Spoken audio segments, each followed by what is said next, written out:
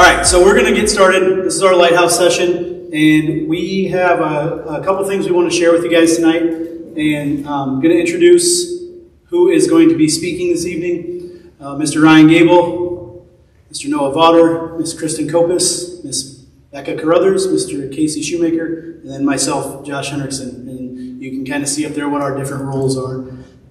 This evening, our agenda is to let our middle school English language arts team tell you about all the great things they're doing that I think is really unique to, I wouldn't say the state of Iowa just because I don't know, but unique to experiences I've had in other schools. And our middle school math is here as well to talk about some of the ways they've changed the practice in their classroom this year.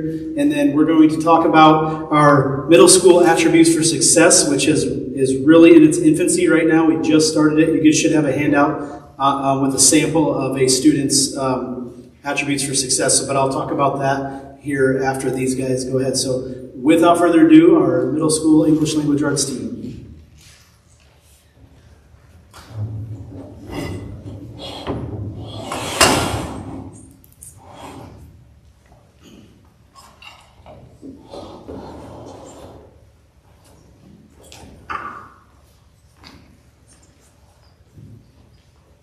Hi, I'm Kristen Kopis. I teach 6th grade reading and English language arts. This is my 16th year as an educator with my 15th school year at Almernet.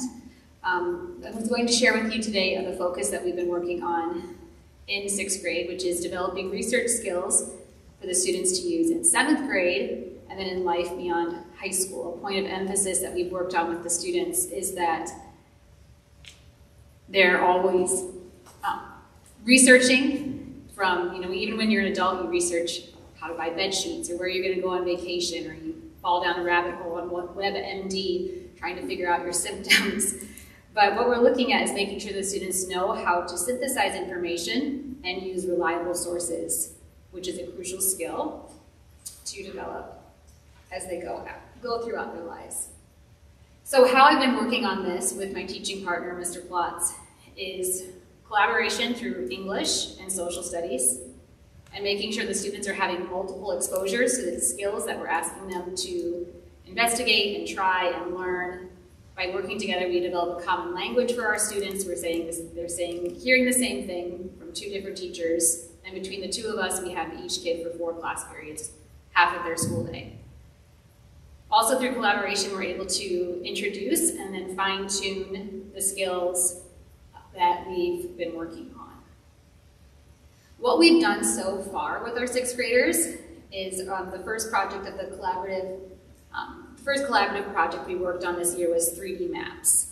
And this is a social studies standard of how to read a map, and also why civilizations were chose where they lived throughout the geography of a land.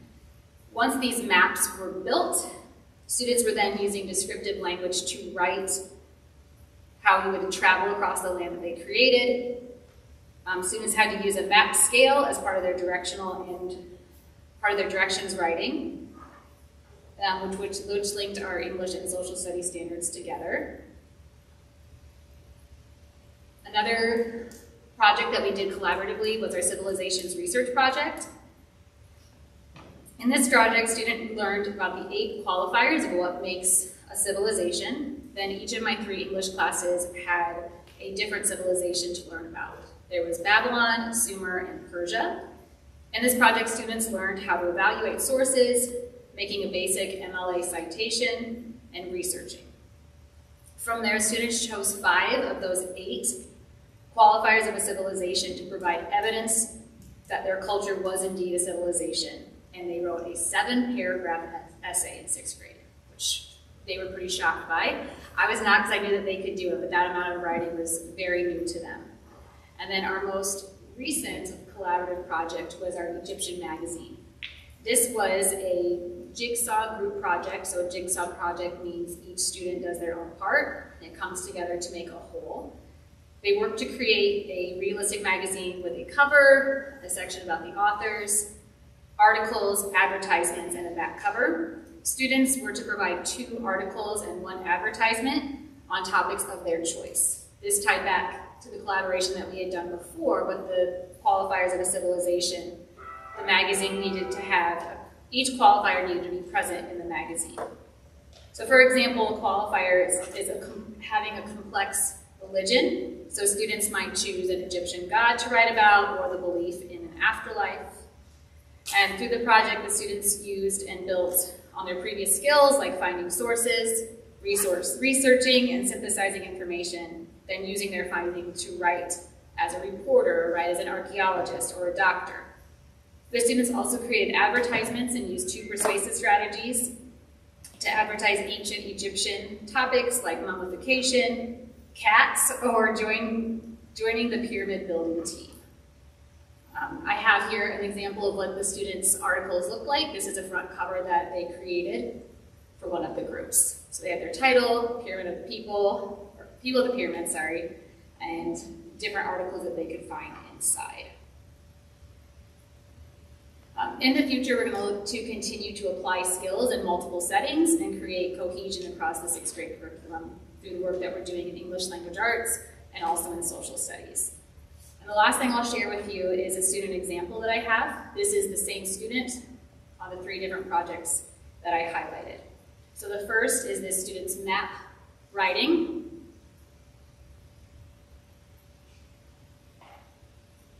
And some of the things that you can see here include, they had to write about longitude and latitude, the distance and time to travel going from Albernette to their map place that they created. A lot of the students chose the place of like Hawaii, where their map was, and then they had to figure out how to get there. Where is that in the world? We also worked on scale measuring from place to place, directional writing, and then occupations a person would have based on geography there. The second, oh, I skipped one.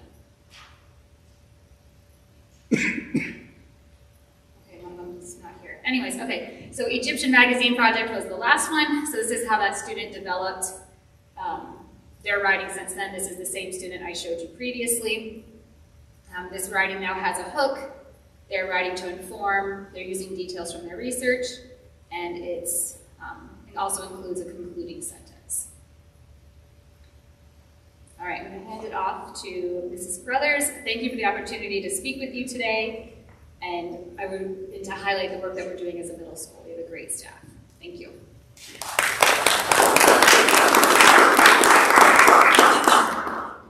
Hi, I'm Becca Crothers. I'm in my 3rd year teaching and my 1st year at Albernette. So in 7th grade, providing relevant experience is important for 7th graders who often ask the question, why do we have to do this? When am I going to have to do this in real life? We often talk about formal writing as they advance through school and should they choose college and beyond. One way that the middle school teachers have tried making writing relevant and also aid in writing ability is the use of the RACE strategy. RACE, as you can see on the graphic there, stands for restate, answer, cite your evidence, and explain what that means. So coming in, we want to really work on organizing students' writing. So this is the format in which the vast majority of our writing is done in 7th grade. Right off the start of the year, we started these routines and put these in place. I've seen firsthand how the consistent use of this routine has helped students grow in their writing from organizing their thoughts to citing relevant evidence from the text to support their ideas. Students in November were assigned their first essay. Students compared concepts from an article that we read in class and how those ideas from the article were consistent with another short story that we read in the unit. In that essay, 48% of students were proficient in their writing. We just finished up another essay in February, a couple weeks ago, where students were doing the very same thing, comparing our ideas from an article and then comparing those with a short story that we read as well. In this time, 56% of students were now proficient in their writing, so we're seeing that growth from using this consistently. I contribute this growth to the regular writing routines we have in place in 7th grade reading and ELA.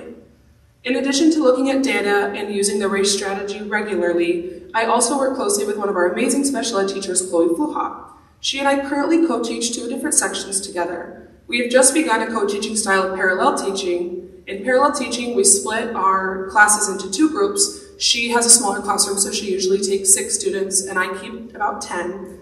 We teach simultaneously, her in her room and me in mine.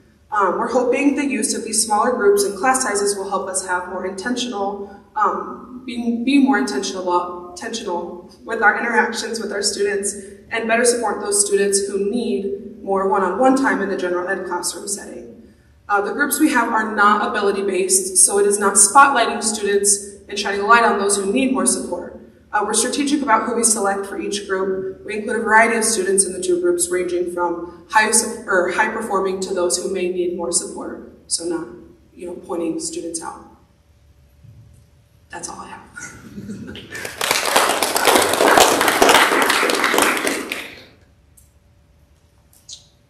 All right, for 8th grade, I wanted to focus today on pretty much the biggest thing I challenge our students with, and that is growing as a communicator throughout the year. So that kind of looks like speaking, listening, and writing. And we're currently doing my favorite unit of the year, and that is mock trial. So if you've had a kid in my class, hopefully I've talked about this at some point, but it seems that most of them enjoy it. So what I do is I split students into lawyers, witnesses, and jury members. And they focus on the state standards of citing text evidence, the dreaded public speaking one of presenting findings, and then argumentative speaking. So the reasons I really like this unit and project overall are because I feel that it makes students really get excited and buy into what we're working on. And it shows them a real life application of the things we do in the classroom. So I've noticed we're doing it right now. If you know 8th graders, not all of them get super excited about school, but in the last week, I've had kids dress up as lawyers, doctors, a police officer, and I've never asked them to dress up. So that shows me they really care. They buy into it. I've also seen kids who would shake at the thought of giving a speech, stand in front of 25 classmates, and answer questions braver than I could. So it's really, really cool to see. Just seeing those connections made at the standards, I think, in ways they won't forget. So just wanted to highlight that, and then other things I think have gone really well this year. I've had a chance to work with Katie Wyman, a special ed teacher at our school, and work one-on-one with a few different students. And I've learned a lot of strategies I feel like I can employ in the general education classroom I may not have gotten to know otherwise, so that's been really cool. And then also Becca being new this year has been great to work with. We've had a little bit of turnover with our 7th grade team in the past couple years for ELA, and I'm really, really excited to see what next year looks like, knowing that I've worked with Becca multiple times a week, knowing what their kids are doing, knowing what they'll come into as 8th graders, and I really think it's going to set them up with success for high school. So I feel very lucky to work with both of these two. I think we have a really strong team, and I'm very excited to see what the next few years look like. So thank you.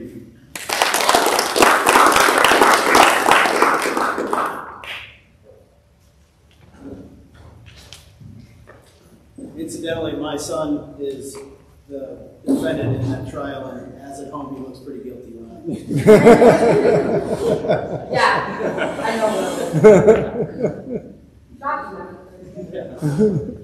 All right, my name is Ryan Gable. This is my 8th year teaching, 5th year here at Albernet, and I teach 6th and 7th grade math. I'm Noah Botter. This is my 3rd year here teaching, and I teach 8th and 9th grade math. So we're going to kind of split this up because we have very similar kind of classrooms. So we have kind of 3 big talking points we're going to talk about. The first one, I know it's second on the list, but we're going to talk about co-teaching. About my 2nd year here, like the first couple days, they say, "Hey, Mr. Gable, you're going to co-teach." I'm like, "Uh-oh." But now this is the 4th year doing it. I've had the experience of working along with Chloe Fluhop that Mrs. Carruthers talked about, along with Nicole Stevens, who is also another special ed teacher that also has a math background or math degree. It's really cool to be able to work with her because it's fun to be able to bounce off ideas, and it's also taking away another point from having to describe topics a little differently because some kids don't get that very first one. So co-teaching, we've had some different styles, different techniques. And I'll let Noah talk about his experience too, because he's fortunate to experience that as well.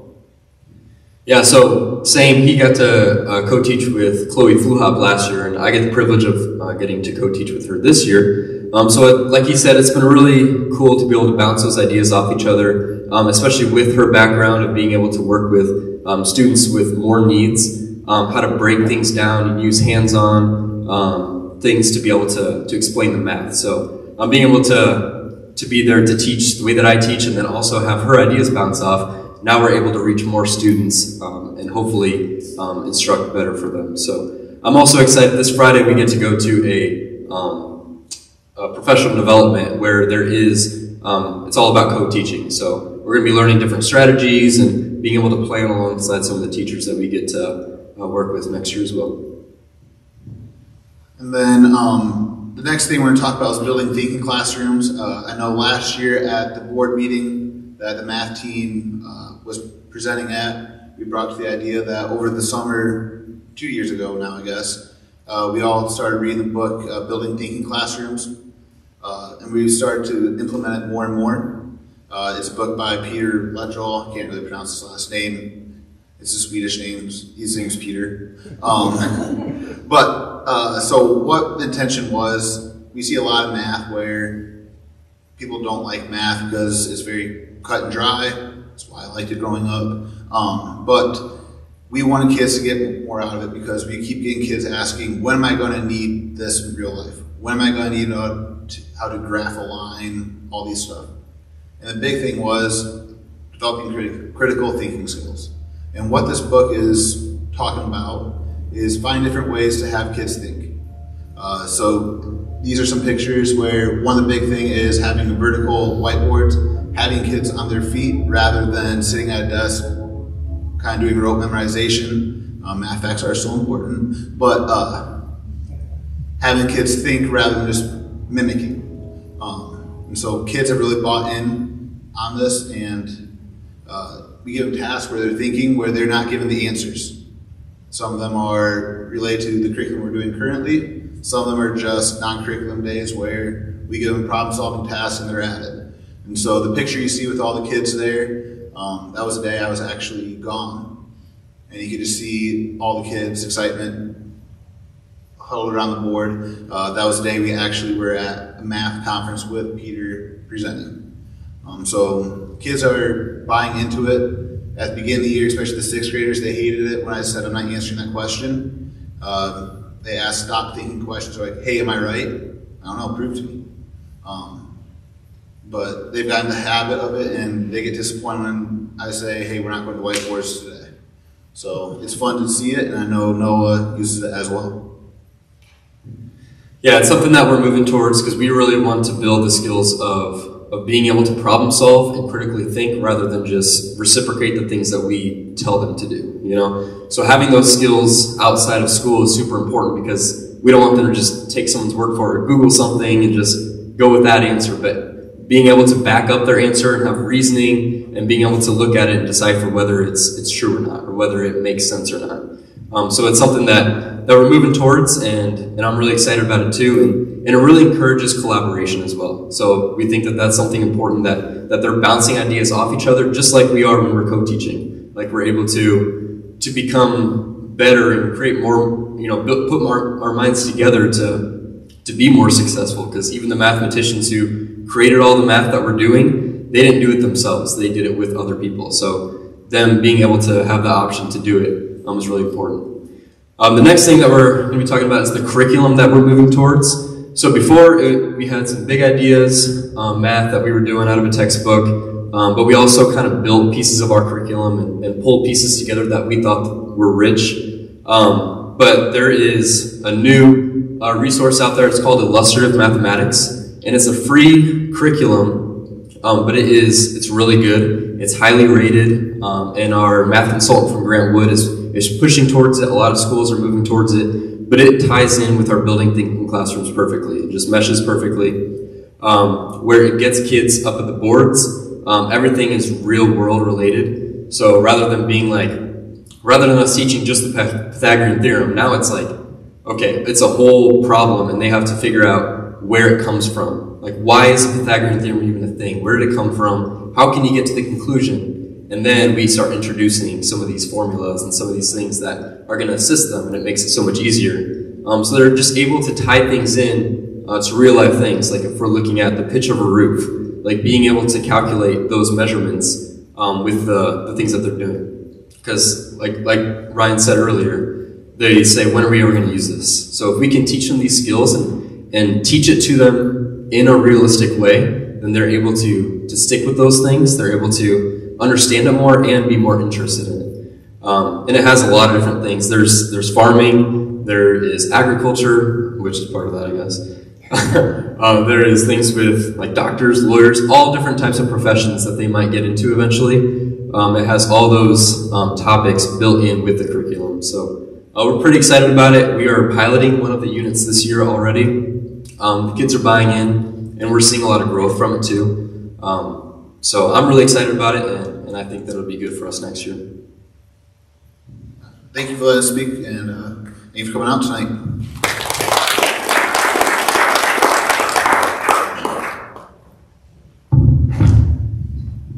As you can see by what both groups talked about tonight, collaboration is a really important piece for us. We don't want teachers working in isolation or in silos. We want them working together for the benefit of our kids. And you're seeing 5 examples of it right here. And again, this Friday, we're going to have that opportunity to get some more training with our entire staff, so that becomes a lot more of the norm around Albernet. So, switching gears a little bit, I'm going to talk about, and hopefully these guys chime in, about something new that we're doing at Albernet this spring semester, and it is called the Attributes for Success. Some of you may have gotten a sheet that has been sent home, and others will this in the next week here, regarding different attributes that we as a school think are important for our students to have, and I'll talk about where we got those. So the origination of this is from the work that I know SIAC did and different groups did around our profile of a graduate. So if you look at the different areas that we feel like when a student leaves Albernet, they need to have these skills. Be community-minded citizens, emotionally intelligent people, people who lead, effective communicators, and lifelong learners. So that's kind of hard to be actionable with. So what we did is we took a look at the things that we hear from parents, the things that we hear from community members, from the world of work, and what we see in the classrooms and the athletic fields in different areas. And we took some time during professional development and just threw, 50, 60 phrases on the board of what are things we want our kids to be able to know and do. And what we came up with are these 5 areas that I think hopefully we can agree are really important for student success, and then also lifelong success after school. So perseverance, and then responsibility, respect, trustworthiness, and curiosity. So can you all see those? So, Mr. Carver, can you see that? Yes. Okay. Is that an age thing? Never. So what we do with this information. So our process. Basically, first of all, I have to give kudos to Ryan Gable, and I told him that I was going to embarrass him up here. But this was an idea that we had, a very simple idea to try to, honestly, these guys and the rest of the teachers, the core teachers, they they score every student every 2 weeks on these different attributes. And so they're putting a lot of time and effort into it, so we wanted a system that was pretty efficient. Mr. Gable over there, and I'll put a plug in for a side business for him. If you have any Google Sheets or Excel needs, he's your man for sure. So he spent a lot of time creating this system for us, and it really is an efficient way for us to score students, give them feedback, give parents feedback on how their students are doing, and not just in an academic way. These are going to be academic and non-academic behaviors that we know are impacting their success at school, whether that's socially or academically. So what we do, and I guess I should back up a little bit. The one big deal thing that we did when I go into this here in a second is we took a lot of time to get consensus on what these things meant. So backing up, we got consensus on what we wanted, the 5 words, and then consensus on the phrases. What was important about those phrases? So curiosity. I can approach problems with curiosity and critical thinking. I can take risks, and I'm willing to try something new. I'm going to tell you honestly, most of our kids rate low in this. And I don't think that's a bad thing. I think that's probably, if we rated ourselves, we rate ourselves low on that. But we wanted to get a real sense of what that looked like for an individual student. And then the second part that we did, and you can see this on if you have the paper in front of you, there's a scale at the bottom that says consistently performs this way, occasionally needs support, needs a lot of support essentially, and then does not show any evidence of that.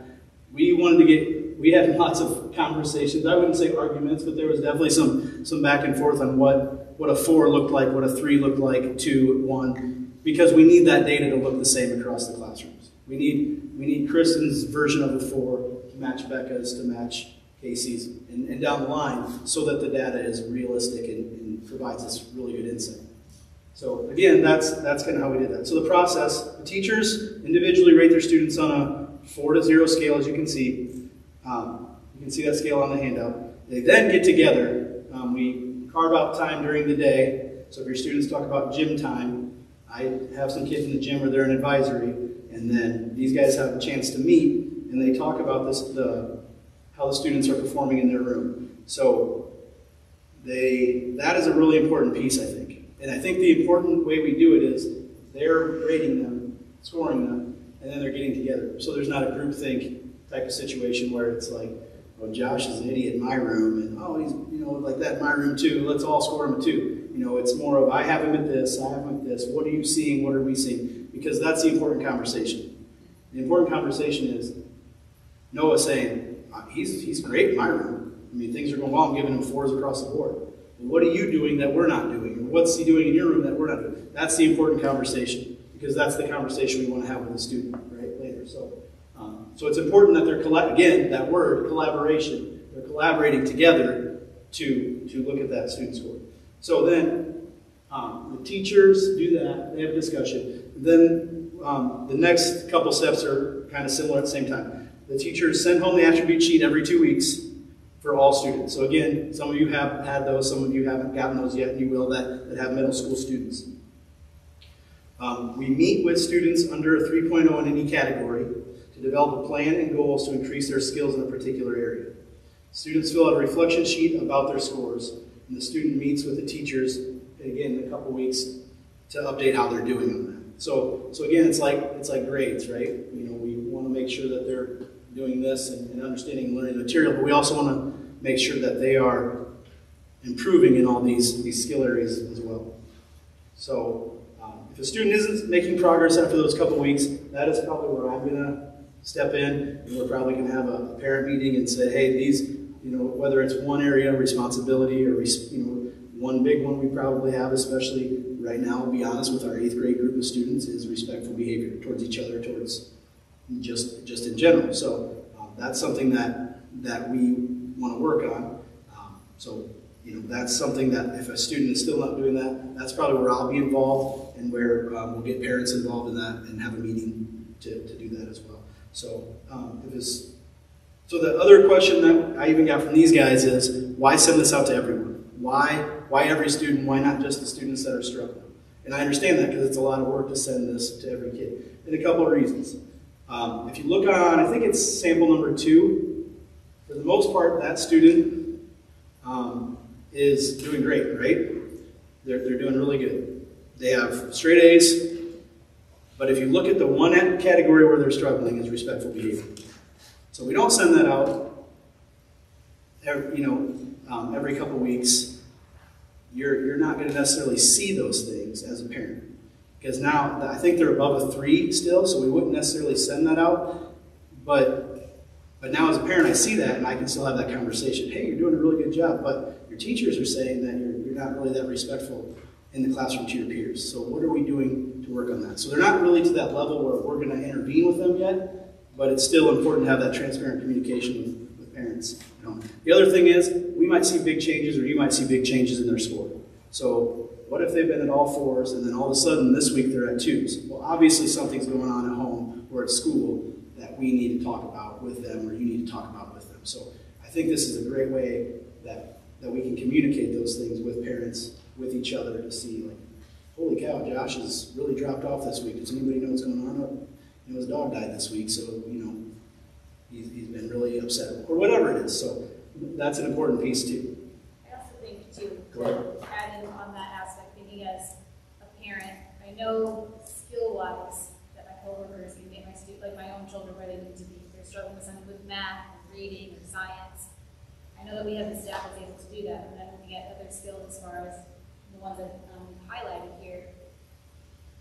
Those are like the foundational skills to be a successful person in the future, making sure that you can get along with coworkers, making sure you understand the expectations of the environment that you're in. And as a parent, I think it's important that I know where my students are at. So, hence continuing the conversation of every other week, receiving that information and being able to use that conversation at home as well. Absolutely. I hear that a lot from parents. I don't really care what their grades are. They do, but I care what they act like at school. This is an opportunity to kind of to give that information out in a more regular, consistent way, and have those conversations with students and improve those areas. Because again, if you use that one student as an example, straight A student, right? So if we don't communicate anything else, and they're not, below that line, you may not know that they're kind of a stinker in class to their peers, and that might be something that you want to address, or want our help addressing. So here's the samples here. I'll show you these. I don't know that you have them in front of you, but again, so they're rated in every core class plus PE, because we just wanted to get a good look at data, and you'll see I don't have this is the only year in my career that I haven't confiscated a laser printer for somebody, so I don't have a laser printer. If you look at this, we have their week and their year to date. And so what we want to do is look at their year to date, might be low, but then this week might start to be higher. So are they improving throughout the year? So again, sample one is a student who's struggling across all areas. So we would bring that student in, and they meet as a team, and it probably is a little intimidating for that student, but we feel it's important if they're struggling across the board that they hear that and they're making a plan. And that's the important part too, is they're making a plan. We're making a plan with them, we're making a plan to support them, and let's say it's responsibility. They're really struggling to turn their schoolwork, or they're not doing very well in their schoolwork because they're not using their time wisely. That's something we're going to make a plan with specifically for that. They're not being respectful, or they're going into class and they just won't try. Casey talked about the mock trial, and they just can't get up there and talk in front of kids, or they can't do those things. So we really want to pinpoint what the issue is with the student, and then help support them through that. And that's a lot of different things, because we feel like if we can get these behaviors into that 3.25 to 4 range, then what we're going to see is their academics will be fine. Their behavior will be fine. Their social connections will be fine. And that's what ultimately what we want, is them to be able to be fine, to do all those things well. So, how we use the data. We want to help individual students. Like I said, we're going to talk to, I don't know, Kristen, you said you had 8 to 10 students that you had to meet with individually that were under a 3.0. So in that sense, they're going to bring those students in, they're going to meet with them, they're going to develop a plan. The student has a sheet that they fill out, and we will revisit that plan in a few weeks. Groups of students. So let's say I talked about the 8th grade group. We know that maybe respectful behavior towards each other is an issue. So what are we going to do about that? We're going to make a plan as a staff to address that, whether that's some lessons in their guidance class, whether that's they need me to come in and have a conversation with them, whether we develop phrases that we're going to use with students at all times when we're seeing that disrespectful behavior, whether that's all, those type of things. Then the other part that I think is interesting about this is we can use it with teachers as well. So let's say that in Miss Copus, her ratings are consistently low in responsibility. Her students are at 2s and 1s, and in that same group, Mr. Gables are at 3s and 4s. And so we, myself and Miss Copus, would have a conversation about what's going on with your classroom, what's going on in your environment that students don't feel that they need to do their schoolwork, whereas in other environments they're doing their schoolwork. So it allows us to have conversations and reflect on how we're doing as teachers as well, because it really is data points for us as well. So, and then I would use it for that information. How can I help support a teacher that might be struggling with a group of students? How can I help support a teacher that might be struggling with respectful behavior in their class, or they're not getting the students to be very critical thinkers or curious? We would use that information to help support them in that way as well. Then also those students that are continuing kind of to be in that 1 and 2 range, they're the high flyers, I guess, a little bit into the office, and they're really not improving in these scores. That's where I would also get involved to help support that student.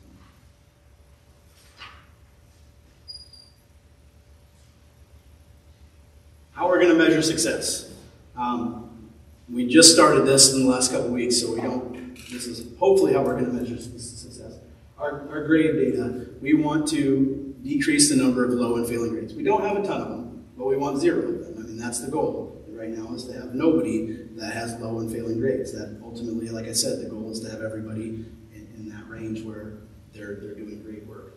Behavior referrals, again, I don't want to make this seem like we have this big issue at Albernet with behavior referrals. We obviously have 12 to 14-year-olds, so we certainly see some behaviors, but we want to have fewer of them. We want to have 0. That's the goal, right? So we want to have fewer office referrals. Parent collaboration. Do we have more parent communication involvement? I sent a DNF list out last Friday, and I've had more parent communication in the last 4 days than I had all year long combined.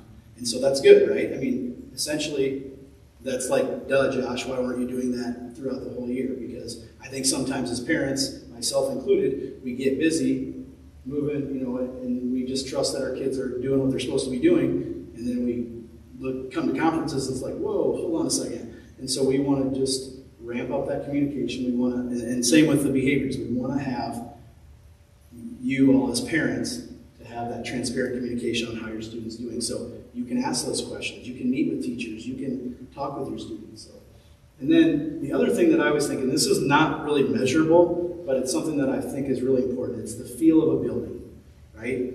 When you walk in, and I'll tell you right now, we have a great staff, we have a great culture at Albernet, but there's things we can improve on. And you get that feel of a building that just, are there respectful conversations happening in the hallways? Are kids running through the hallways like crazy? Are they doing things right now? And right now the 6th graders have to sit outside Ms. Copus' room because they were not, the feel of the building was not where I thought it needed to be. So we're trying to do these things so that we can increase that, when you walk in, you just know that, man, this is a really great place to be. And it is, but again, it's not perfect, and that's what we're striving for. And then the goal, obviously, with this is that every student walks out of here as an 8th grader ready to consistently demonstrate the skills that are necessary for success in high school and beyond. That is the ultimate goal. Is we want our kids to go to high school and thrive and be successful, and then move past that into the world of work or college or whatever their plan is, and be successful in adulthood as well. So next steps, we're going to continue to evaluate our attributes and our data to make sure we're measuring the right things. We might have a group of students next year where we decide that one of these attributes isn't what we want to measure. We want to look at something else. So it's not going to be this thing that stays the same. We I think, as a staff, this group of people, I will tell you, I've come to them several times this year and been like, hey, what do you think about this? Or, hey, let's change this. This isn't working. And they probably behind my back say some things that I deserve, but they definitely just jump on that and are willing to make changes. So that's what's awesome about them, is we'll evaluate this at all times and make sure that we're doing the right thing for the group of kids that we have. We'll look at our data and make sure our scale is accurate and develop a rubric for each attribute. That's one thing we haven't done. So what does a 4 look like? What does that actually say in there? That a student who is at a 4 does these things. And that's what we want to do in a 3. So it's a little more data-driven that way. And then is our scale accurate? We've already had some conversations that we feel like our scale maybe jumps too much. If you look at it, it says consistently and then occasionally. And we've talked about, like, that's a pretty big jump from does it all the time to occasionally. To me is like, less than 50%. And so do we need a level in between there? Right now, that would skew our data pretty badly, so we don't want to do that, but as we're moving forward into next year, that is probably something that we've already talked about making a change for. Another thing is get students more involved in the process. And I know you guys did this last year with having them rate themselves a little bit. We'd like them to score themselves as well, and kind of then what we probably do is meet with students where there's a large discrepancy. So if we're seeing them at 4s and they're seeing themselves at a 2, we'll meet and say what's going on, or vice versa. And then I think this is an important one. We want to evaluate where we give these students authentic opportunities to practice these skills and add them into our curriculum. So if we say trustworthiness is an important skill that we need to look at, where are we making sure that's in their daily life? Where are we making sure that we're giving them opportunities to practice responsibility, maybe other than just turning in their schoolwork on time? Because there's other ways to show that. There's other ways to do those things. So we need to evaluate that we're giving kids authentic opportunities to do that. And not just a curriculum where we're not going to do like a HEX class where we say, okay, this week it's responsibility and this week that doesn't work.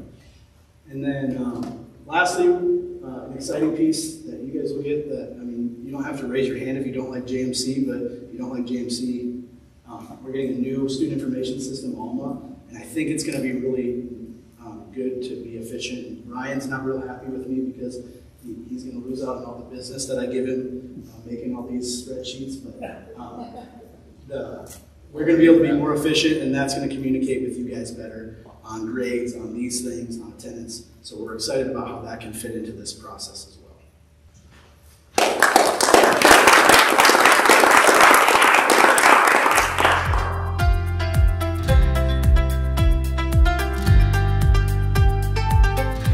Hi everybody, my name is Tammy Dropma and I am here on behalf of the Iowa Association of School Boards. I spent 15 years on my local board and get to work with districts all across the state. And when Will reached out and said, would I help do a little facilitation tonight, I was super excited and I was a little scared. And then I had a call with Josh and Will, and I got even more excited because I got a preview to some of this stuff. So it was really exciting.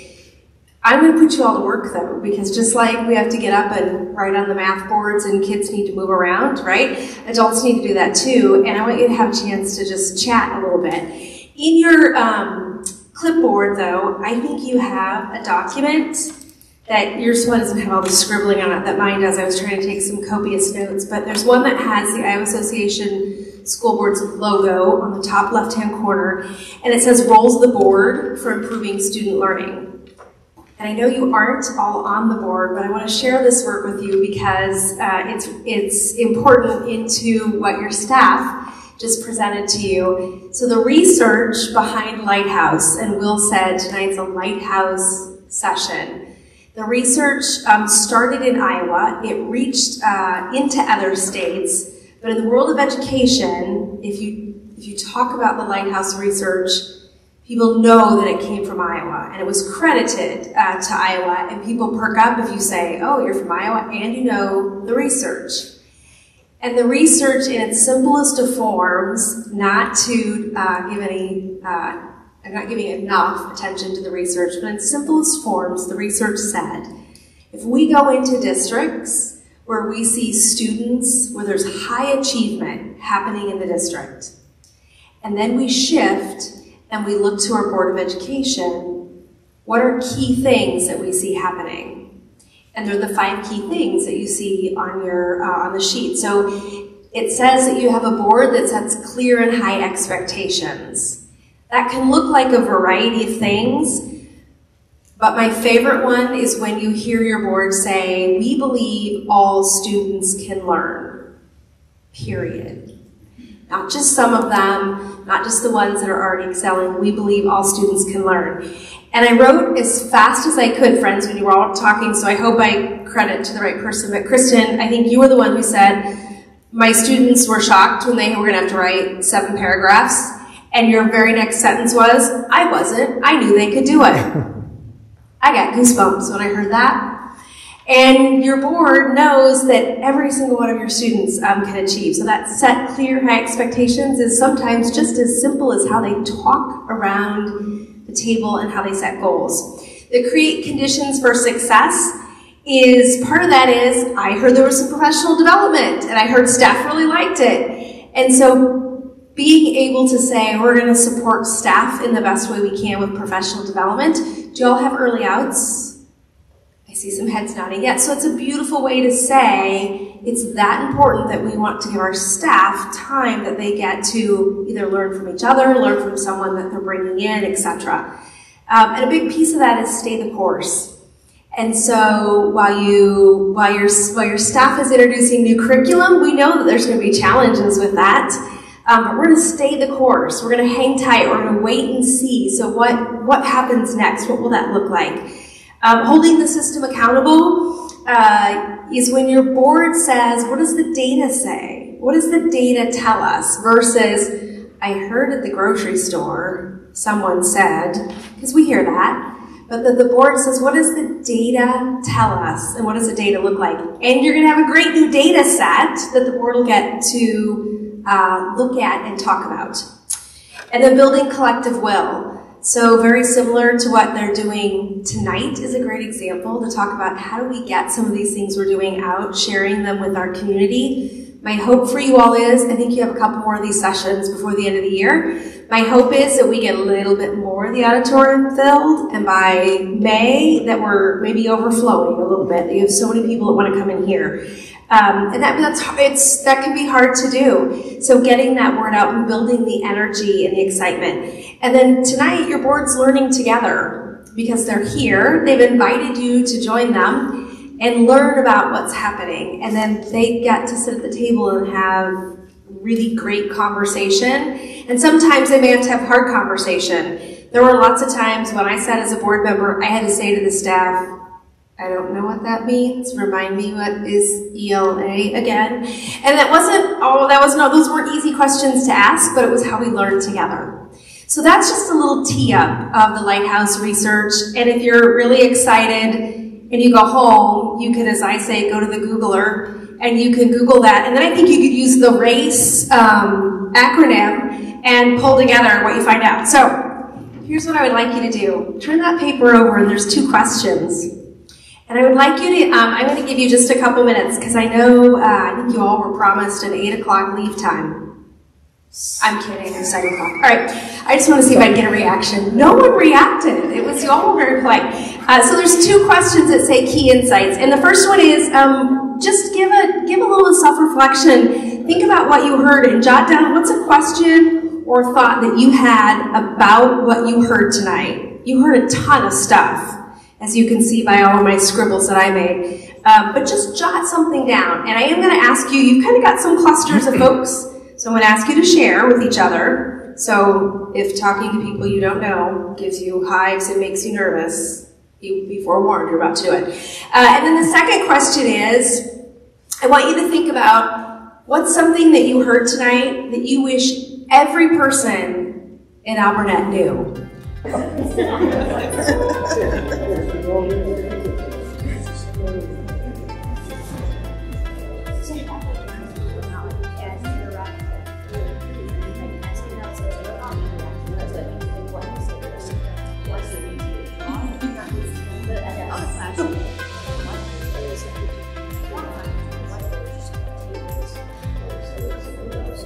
I hate to interrupt your conversations, but I want to be mindful of your time, and I want you to share. Out because I just heard so many beautiful things.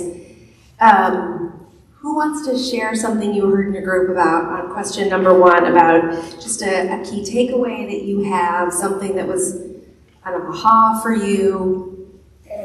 I wanted to ask this question anyway, so that's why I'm sharing. So ultimately, I think the plan itself sounds phenomenal and sounds awesome. The one area that I'm concerned about, or maybe want to know if you guys have thought about, is in my world I had a great leader who had a theory called the airplane theory, where an airplane can only take off, 35,000 pounds can only fit on it or whatever. If you want to take off, and you're over 35,000 pounds, you got to take off some weight. So my worry is there anything in your guys' next steps to evaluate for the teachers for later on where we're saying you're going to be grading every student every 2 weeks, and you know, oh, Jimmy's at 2.95, and what I wouldn't want to happen is someone to go, well, they're at a 3 or 4, so no plan for them. I don't want to continually put too much on the teachers then to where this great tool just becomes an end, you know, or whatever down the lane, to where maybe it is a really good tool to use, but in a year we have to evaluate and go, maybe we should take something off or move something else that wasn't working as well. They have quite a few minutes each week to collaborate with each other about each of those students that are kind of in that boat. So I think that that allows us to have honest communication about those students, and then you can't really have an honest conversation about a student and then go and put a 4. You know what I mean? So that's a great point, but we definitely have addressed that it's really important to make sure that the data is accurate and that you're not skewing it because you don't want to necessarily have to send something home or have that conversation. Does that kind of answer what you're talking about, Dan? Yep, it is. And I just want to make sure then that maybe after a while of using it, as teachers, they feel comfortable with saying it's working great, but I am spending a lot more time, you know, doing this or that. Yeah, something that's been great too is we can spend hours talking about the kids, and we try to go through it as efficiently as possible, but Josh is flexible, and he gave us an extra hour this week where he took the kids during advisory time to the gym, and we got to finish up. So it's not something we want to settle with, and he's really helped out buying us that extra time to do it the right way. So it's been good. Yeah, and I know when I kind of made the sheet too, like the year-to-date stuff, we really don't see that it's pretty low on the screen. So you don't really see what the year-to-date data is, and I think us staff, we do a pretty good job of, if we have to meet with the kid, we really want to meet with the kid to make sure that that person is getting to where they want to be at, where we expect them to be at. And the big thing is, Casey and I were just talking, like we want to see the growth too. And so I think we do as much as we can with the honest feedback. And if that means we have to spend a 5-10 minute meeting with the kid, that can change the whole world and the whole site for that kid, because they might just need that little pep talk every now and then. And they already gave me excellent feedback right away, because our plan was to do this weekly. And they're like, that's not realistic at all. And so we've gone to 2 weeks, and we've even talked about maybe finding that sweet spot of what's an appropriate amount of time to make sure that we're having accurate data. But maybe like 3 weeks is too long because the kid might be okay, and then that last week they're not, and then now their data is skewed because of that. So we definitely have ongoing conversations about what this looks like. And again, I think I talked about that at the end about evaluating this practice and making sure that we're always looking at it and making sure it's the best way to do it. Another thing that I'm doing this summer is there's another school district, I can't remember where right off the top of my head, that is doing something very similar to this. And they're going to be presenting at a conference this summer, so I'm going to definitely attend that and try to get with that person and see what they're doing and see how we can share resources and to be more efficient. Because like you said, it is a lot of work for the teachers, but I think it's the right work, and I think they do too. We wouldn't have done any of this without their buy-in, and maybe behind my back they're not, but to my face they're all in, which is awesome. So.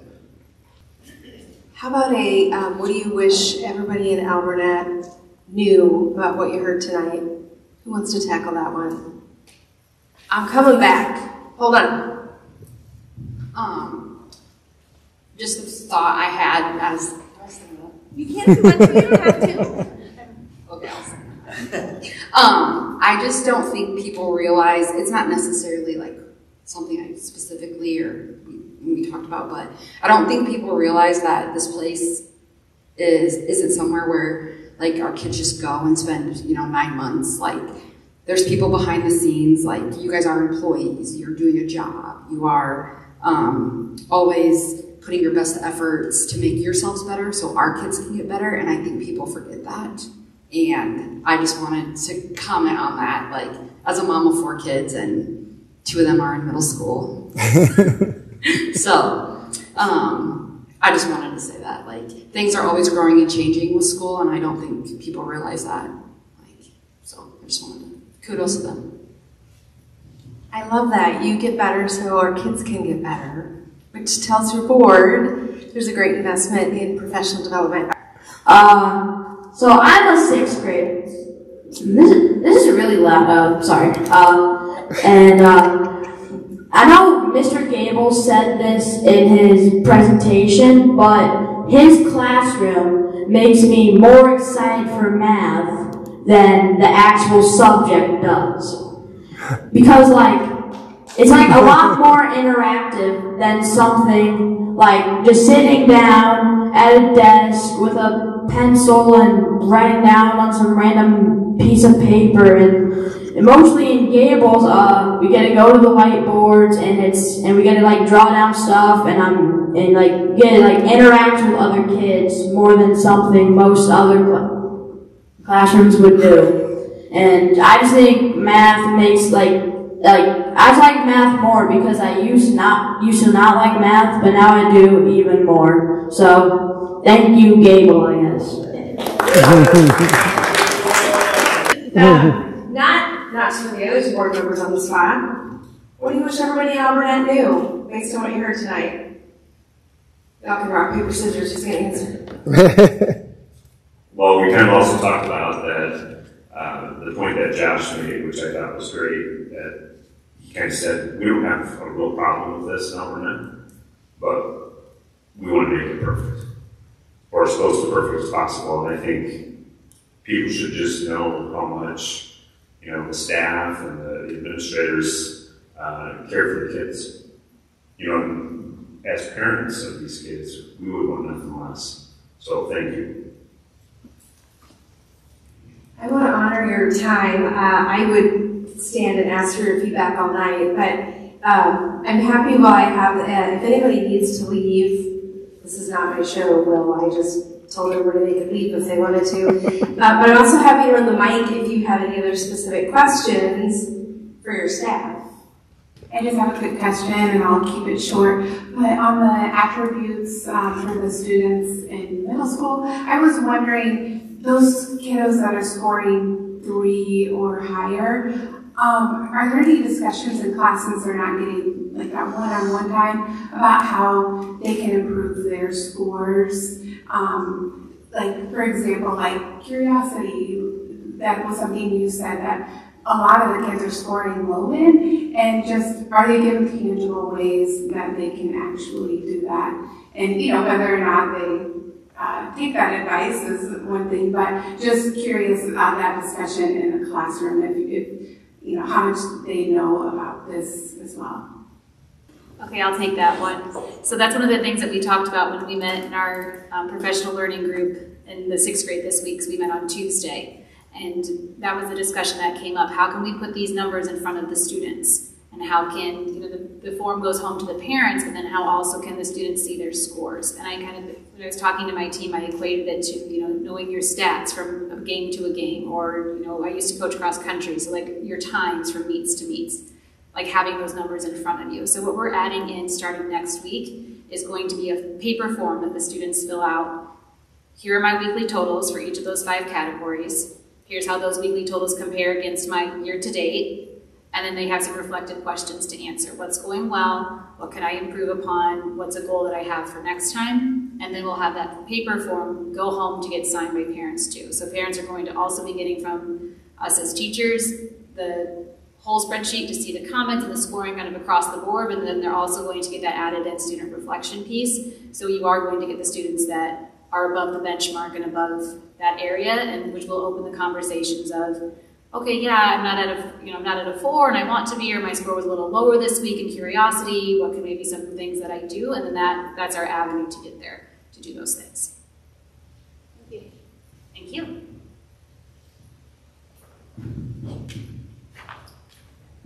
Any other questions? I hope you will all find someone in the next week to share your thoughts about what do you wish everyone in Alburnett knew. Friends, I'd move in a heartbeat. I have no children to offer you. It would not be helpful to the district, but I'm really excited about some of the things that I hear, and I'm going to be watching to see what happens next. So.